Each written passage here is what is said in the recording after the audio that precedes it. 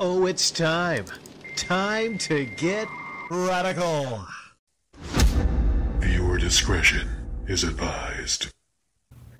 Welcome to Radical Comment of the Week. These are the best comments from the time period, April the 21st through the 27th. Okay, I'm trying something here. I'm extending this, okay? This particular week, I had so many freaking amazing comments, I couldn't just settle on 6. I might make this a new thing in the future where I have mentions, then honorable mentions, then the medal ceremony. All right, starting out with the mentions. We have Frag Taster. Gundam Russ must be a fool if he expects people to give him money or buy his merch at this point in his channel's evolution. I've seen his content. It's amateurish, uninspired, uninventive, and just the same boring copy and paste cookie cutter game room garbage that literally thousands of other people here on YouTube have been doing for the last 15 years. YouTube gaming is actually shrinking, not growing. And the smaller retro gaming niche segment is in even worse shape. Our friend Smash JT can vouch for this personally. It's a tiny market with a limited viewer pool that is already overflowing with little competing channels that are all doing the same exact thing, like Roxaloid Productions, who has just a few more videos than Gundam Russ, but 5 times more subs. Gundam Russ has over 300 plus videos and still barely breaks 100 views on most of his content. It's one thing to do this for fun, but if he expects donations, Teespring, free money, and adoring fans to basically make this a career from the get-go, well, he is delusional. He's in the same pool of competing with big fish like Stop Skeletons from Fighting, Dreamcast Guy, Metal Jesus Rocks, Beat 'em Up. I got it right there. Sometimes I accidentally say something else. Beat 'em ups, and literally hundreds of huge channels who do the same kind of content as him, but vastly better, with massive, dedicated, loyal audiences. It's a market already monopolized by numerous established big channels, and it's almost impossible for a few smaller channels to ever grow or compete with them, something Smash JT can also vouch for. Sure. Next up, Shinra. This is the man who made me an anti-e-beggar along with John Hancock. Top Hat is incredibly wealthy with a collection of games unrivaled in the UK. Panzer Dragoon Saga, a box version of Earthbound, you name it. He's so well off he's thrown working games consoles into the river in his videos. Really? He takes extended holidays around the world and has the cheek to ask his audience to pay for it. He's been at this for years. He also used to make fun of the people who donated to him in his earlier videos. You can see the manipulation of his audience in his latest Pity Me begging videos. He's an absolute fraud. He's deleting comments over there too. You can see some strange conversations and replies going nowhere. I've long hoped that someone somewhere would blow the lid on his shady antics. Sadly, his latest stunt has worked and his Patreon is growing rapidly. An able-bodied man is sitting around all day, living off the money of others during a global health crisis. He should be ashamed of himself. And his videos are rubbish. They are basically Wikipedia articles read out over gameplay footage. Top Hat Gaming is a charlatan and a con man. Do not fall for his manipulation. He is laughing at you, giving him free money, laughing all the way to the bank. A scoundrel. Thank you, Shinra. Next up, Roller X Core, I mean to say. The problem with Mr. Top Hat is the Patreon thing is clearly not about the money, as looking around him and the fact he has assets outside of his 4 walls clearly shows that. It's a control issue, and he wants what other people have around him. He repeatedly mentions that his friends have this and that, and he wants the same. He deleted any post that went on to give him any constructive criticism, not just a trolling.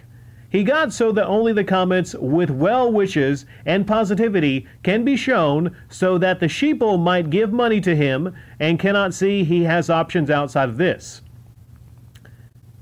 After he got the money, he proceeded to brag about it on Twitter, saying in his word he fixed his business overnight. Realizing his poor wording choice, he then went and amended it.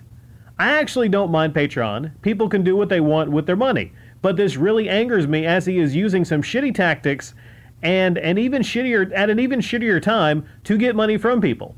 And probably a lot less fortunate than himself. Some great suggestions you made, but that would involve him actually having to do some work and participating in the community, clearly something he doesn't enjoy, as he wants everything on a plate. Thank you, Roller X Core. Now we get into the honorable mentions. First honorable mention comes to us from Cause Tech. This basically echoes my comments from a few months ago, where people just want to be a part of something, want to belong. Some of these people could be those who were ostracized when they were younger, or even now as an adult. I get that. Or maybe they were loners for other reasons, and now they realize they no longer want to be alone, but don't know how in the real world to be, so they use their online personalities to connect with others. I get that too. But since that comment, I feel as though I can add one more type. Those who don't want to admit they were are wrong. They initially believed in the missing mission, goal, whatever, but can't admit they were wrong. So they continue supporting these charlatans, these snake oil salesmen, these con artists, so that they don't feel like fools. I get that as well. Most, if not all people, at some point have been taken for a fool. But most won't admit it, even when the proof is undeniable. You could be someone who was suckered out of it, I don't know, $100,000 in front of 1,000 people, and still state that you weren't wrong, that your investment will still pay dividends tenfold. Not sure that's an actual thing, not into finance myself. Even as the con artist is being hauled away in cuffs, while the building that held your money is burning to the ground, and you realize you have absolutely no legal recourse or insurance policy. Thank you, Costech. Next up, Frag. Were you also in the... We got a two-timer, I think. Frag Taster. Yeah, Rick, it's so sad to see Goldberg these days. He used to be my favorite wrestler back in the days of WCW, taking up the mantle after the Ultimate Warrior. Ever since this year started, I found my mind recently looking back on the guys I used to look up to growing up. Jean-Claude Van Damme, Stallone, Schwarzenegger, Chuck Norris, Hulk Hogan, Mike Tyson, well, Mike coming back, Goldberg, Triple H, Bret Hart, Shawn Michaels, Stone Cold Steve Austin, Ronnie Coleman, Jackie Chan, Chet Lee, and a lot of guys like that. I watch a lot of the old movies and matches and look up clips on YouTube of them training back in the day. I've been reminiscing while looking at some old wrestling and bodybuilding magazines too, and trying to find some old interviews on the internet. Just stuff like that. Kind of wondering where they are right now and where time has gone. It literally seems like just yesterday that they were grabbing the world by the balls and kicking ass. When I see these guys now and how much they have aged, and I compare that to what they once were at their peak, when I worship them, I honestly feel really sad. It's these guys that remind us that nothing lasts forever, and that time stops for no man. That is what you are now will eventually be lost to time. All we have now of Universal Soldier Jean-Claude Van Damme or Commando Schwarzenegger or D-Generation X, Triple H, and a bunch of old fuzzy videos and Polaroids is on the internet. It all really makes you think about life. You know what I mean? It's depressing to think about, really. Thank you there, Frag Taster. The last honorable mention comes to us from Shelf Warmer. It's times like this when people's true colors shine. Can someone show me an example of a YouTuber deciding to not accept Patreon for the duration in an effort not to be an extra financial burden on his/her patrons as a thank you for the support during the good times? The needs of the many outweighing the needs of the few are the one? If these are really tip jars and gestures of appreciation like they tell us, is it a two-way street? Nah, most of the time. The videos they already were making before are now part of a transaction. Try now, pay later. It's also funny how a YouTuber's collection is off limits to help fund the video making hobby. The Wonder Megas, the F-Town Martys, Pippins, etc. all stay on the shelf, never to be pried from the cold dead hands, not when it's the viewer's responsibility to fund the content. What's mine is mine, and what's yours is yours, also mine attitude. Compartmentalizing one's assets from their wealth, from the YouTube persona to the real-world hoarder, it looks good in the background. No one will take me seriously as a gamer if I have to speak in front of an empty shelf. Despite what you've heard, one doesn't make a lot of money on YouTube. That's why I quit my job to do this full-time. and a million justifications follow, and yet I still smell bullshit. What was my name again? I've had this handle for a long time. Ever wondered what shelf warmer means? What it really means? Now we get the origin of the name shelf warmer. Are your shelves warm, or are they cold? By your own hands, or built by others? Do you collect things you use? Do you use the things you collect? Does that shelf candy warm your heart, or are you looking past it at the empty space next to that item and what you're going to put out there next? Forever chasing the dragon. On a normal week, you'd probably be a medalist there, shelf warmer. That's pretty damn good. All right, here it comes. Here it comes. We're here, baby. Into the medal ceremony we go. First off, we have the bronze medal going to Wolfpack 1. Hey, how dare you compare Reggie, Radical Reggie, to a violent raging alcoholic that needs to go to AA? Raging alcoholics are not that bad compared to Reggie. Laugh out loud. In all fairness, though, I do respect Reggie and anyone else who serves or have served in the military. He stood up to be a soldier, and I want to see him make better decisions. Stop putting games ahead of himself and come out on top in the end. A lot more than MJR at least. I personally believe it's a mild disorder where some people collect stuff because they are unsatisfied in some way or another with themselves. When they collect things ahead of their well-being, it not only helps them temporarily feel respite from their issues, but they also feel like they aren't worth anything to anyone without their material objects. Thus, they feel it's not worth putting themselves first. You gotta learn to love yourself first, people.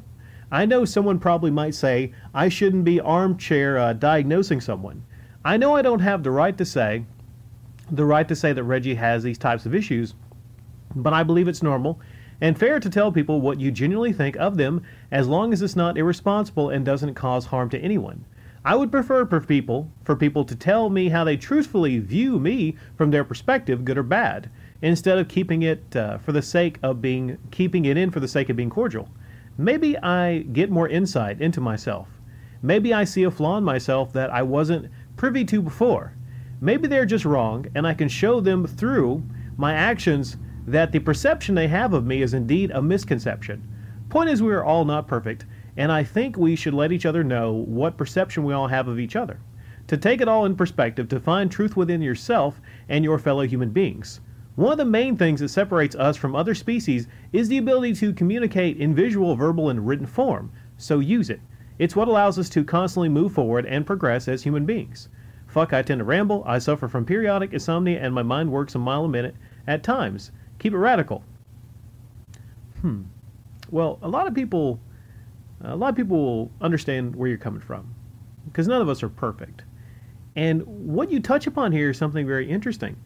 It's that a lot of people will collect. And in the case of Radical Reggie, some people might call him a hoarder.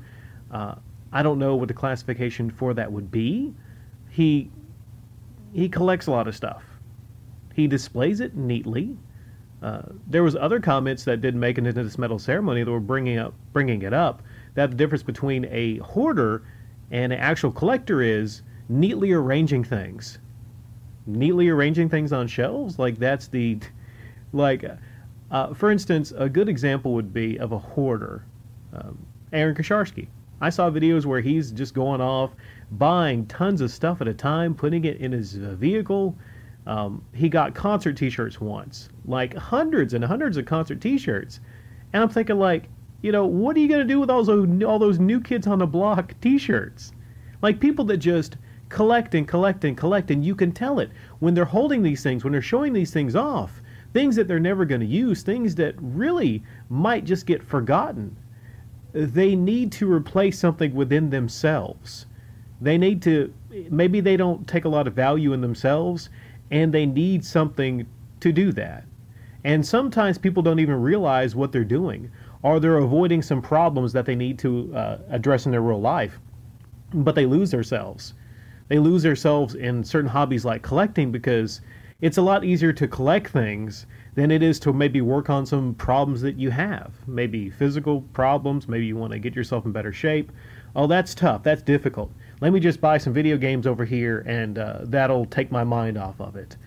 You could argue that, you know, entertainment, hobbies in general, A lot of it takes our mind off of things that we can't face. I think I'll keep it there, okay? I gotta leave something for the other medalist, okay, Wolfpack? Thank you so much for the comment. Next up, we got, with the silver medal, Data Ombre. There comes a point in every gamer's life when you simply will not have the time to devote to playing and experiencing video games for large amounts of time anymore. I see that quite clearly from my own example. I'm married and a father of 2 young kids. I've always been into collecting, tinkering with, playing with video game systems, retro computers, and technology in general. In the beginning, it was only myself. I was single, and the interest mentioned above would begin and end affecting only me, myself, and I. There was so much spare time available to experience these hobbies, for as long as I wanted to. It took so much space to be able to own it all, and I didn't care. It impacted only me. But even then, I realized that there was no way in hell that I could go through all the hundreds and hundreds of games, tech, computers, peripherals. I have trouble with certain words like that. Sorry, I'm just going to laugh. I'm going to skip it. And then it's going to be, I don't know. It's certain words. I don't know what it is. Or some of you like that? There's just certain words you look at, and you can probably pronounce them, but you start laughing because it's so funny because of the word, I don't know, etc., and genuinely be able to enjoy them all. I literally would only focus on a very select few items that really kept me entertained, and the rest were mostly kept as trophies.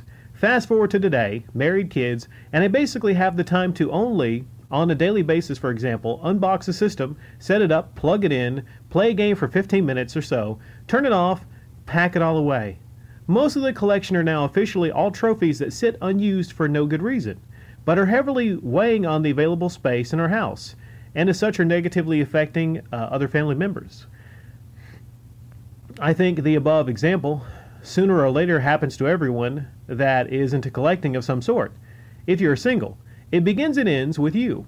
But if you ever plan to step into a relationship or grow a family, it will most definitely have some sort of an impact on your loved ones, and it will force you to reevaluate your priorities. I think that today I would only perhaps be able to justify my affection to all these items and interest if I were so financially well off that I had the means to own a larger house with plenty of extra space, with a dedicated man cave where I would store all this stuff with zero impact to others. I'm not well off, so yeah, time to sell. It's hoarding. This is my honest, humble opinion, so take it for what it is. I'll share a story. And one thing I've noticed on Show Off Saturdays is I have a lot of stuff. I'm the opposite from a lot of people that want to display trophies and a lot of different things, whereas I might get something and I might think that it might have a value in the future. And sometimes I'm right. I'm not just talking about like video games or something like that. I'm talking about maybe something that comes off of something, or I just put in some new headlights. But I didn't throw away the old headlights because I think at some point I'm going to have a use for those old headlights. I think there's going to be a part or a piece maybe, and it might be silly. I might not ever need them, but I just can't let it go because I think there's going to be something in that I need. Might just be something like a little screw that I need in there, you know, that matches up. Because I will remember back to a time where I'm just, you know, punching myself going, damn, if I only would have kept that. So do I have a hoarder mindset? Do I have a hoarder mentality? When I talk about things like this on the YouTube channel, don't think I keep myself out of it, okay? Now, I'm not like an Aaron Kosharski or anything like that. I'm not going out buying, you know, hundreds and hundreds of t-shirts for old concerts. You know, again, like, why would I need a New Kids on the Block t-shirt? Why would I ever need that? Like, what's the selling market for that? You know, if you're a reseller, then you're just, you know, that's a whole different level because you're getting things for the purpose of just reselling, even though you might not ever resell it. Last thing I got like that with the purpose of reselling was a box, still over there, a box of Reese's Travis Scott cereal, and it ranges anywhere from on eBay from $10 a box to $10,000 a box. Sometimes there's really joke pricings on eBay and everything like that. But getting back to what you're talking about, and also I'm like, I don't have a family, I don't have children, but if I one day created a family, you know, I passed on my radical seed, then I would have to cut certain things out. I would probably sell off a lot of stuff I have game-wise because I wouldn't have the time. And yeah, the YouTube channel, I would probably not be on it a whole lot if I had like a family. But right now, as a single guy, I have a lot of time. Thank you so much for the comment there, Data Ombre. And here it is. The well-earned shiny, shiny gold comment. The Winged Avenger gets the gold today. Winged Avenger says, Rick, TopHatGamingMan is flat out lying to you. He is very cunning. I have known his channel since I discovered his series of admittedly interesting gaming/travel videos called Handhelds Around the World. He stupidly rarely makes those videos, but I occasionally go to his channel to see whether he has made a Switch Lite video. I left a message on his new e-begging video telling him that he should consider getting a job, and that it was a shot in the dark to expect to make a living by posting videos on YouTube. He deleted the comment immediately. So when he tells you that he finds it interesting to hear views that differ wildly from the popular consensus, he's lying. He only finds it interesting when he is unable to delete the comment, as in the case of your video. In that sort of situation, he is forced to respond. He starts by softening you up, a common law enforcement tactic to make you receptive to the BS he's about to spew at you. Incredibly, this man is so delusional that he sees no problem in admitting that his zeal to be an eternal gaming YouTuber has led him to the unbelievable, unenviable, it's really small text here, sorry about that, because it's a big comment, I had to compress it, predicament of having to live with his parents. For all we know, he may literally be living in his mom's basement. I was shocked to find out that Top Hat has a wife. Sadly, he's obviously surrounded by people who are afraid to tell him he's wrong. He calls himself forward-thinking, but this alleged forethought has led him to being a 30-something living with his parents. Also, where was his far-sightedness when he hired an agent to collect rent on his house instead of doing it himself? Giving an agent X amount of every rent payment is a waste of money, but when you let your silly dreams get to your head, it's easy to throw money to the wind. The rental guarantee is also a terrible thing to agree to. You should handpick tenants who you can tell will pay. Real forward thinking is having a real job and putting lots of money away in case something terrible happens. Rick, when you call his videos hobby videos, I take it to mean that they are videos about a hobby, whereas the content creators seem to take it as meaning videos that are themselves a hobby.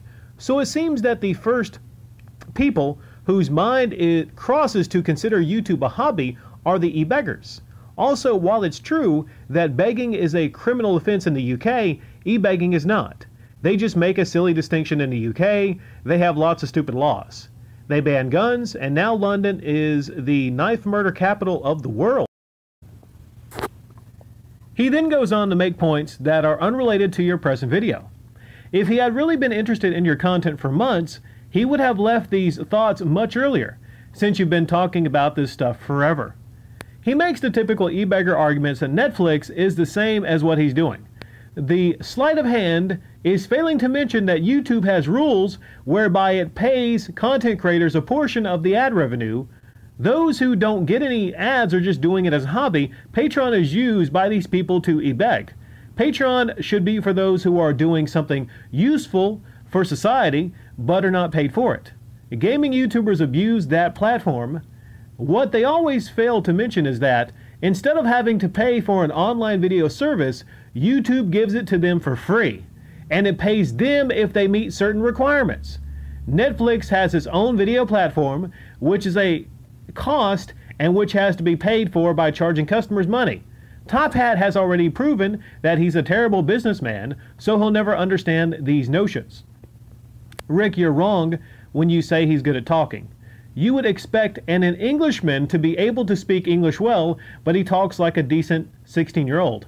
He makes a mistake in every third sentence. He doesn't understand elementary rules that almost everyone follows, such as that objectives mustn't be plural. He always says games console, for example. Does he also say cookies jar? And he's a teacher. Top Hat ends by saying, being able to speak to you and put forward my views is enough for me. I'll say that it would have been enough for me too, but Top Hat deleted my comment. Thank you, Rick. If you allow this comment to stay on here, I don't see any reason why I would not allow that to stay on here. In fact, you got the gold medal of this week, meaning you were the best comment of that week, Winged Avenger. Now, you say you left a message on his video telling him he should consider getting a job, and it was a shot in the dark to expect to make a living by posting videos on YouTube. The fact that he deleted it almost right away, immediately, that tells you something right there. That tells you something right there. All right? I have not known you to leave the kind of comments that are really hateful to people. I've not known you to leave those kind of comments. I've seen comments you've left on other channels. And the fact that he would see that and delete it instantly, no replies, no response, and other people told me the same thing happened, that's a tell. That's a really big tell. There are people that I don't even really call out that hard. I just basically bring it up and I question their uploads when they have a video talking about, you know, you've seen it all before. Times are rough, things are sad, I don't feel good, I don't feel good about the platform. I look at it, I give my response, and almost instantly, when people start going and giving their thoughts to that video, they start deleting the comments. Delete, delete, delete, delete, delete. Not responding, but just deleting. In a recent case, I had one instance to where I called out one person who obviously was a liar, obviously was a fake. Okay, this person is not that good at hiding it, and I hear recently that they unlisted their upload. That's a tell. That's a tell. People know that they're doing something wrong. They're being a little shady. Okay, if you have an upload and you're talking about things going on in your life, that's fine. That's perfectly fine. If it's truthful, if it's from the heart, I have no issue with him getting on YouTube and talking about things that are going on in his life. But it's that connection, when he's connecting it to conditions for his own audience to start giving him money. That's what I have an issue with. Not everybody has an issue with it, but I personally have an issue with it.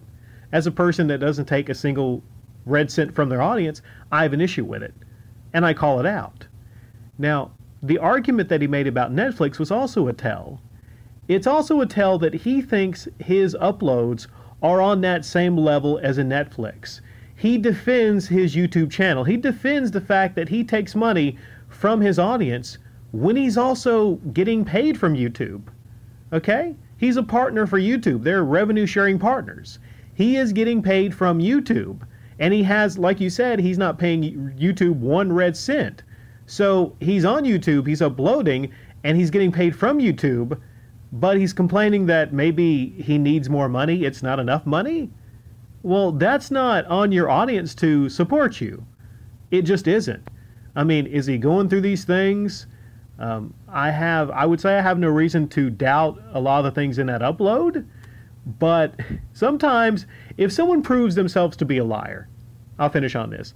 If someone proves themselves to be a liar, a consistent liar, or someone who hides comments, deletes comments, you know, like he deleted your comment, a lot of other people's comments, they came to me and they said, hey, I left a comment on an upload just asking him.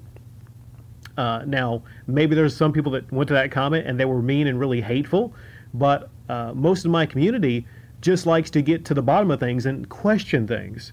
So the fact that he was deleting almost all those comments, really leaving legitimate questions, is a tell. That's a tell. But keeping the comments, saying positive things about the video, hey, we're going to donate money to you, that's a tell. Right there, that's a tell. So look beyond what they say in the videos.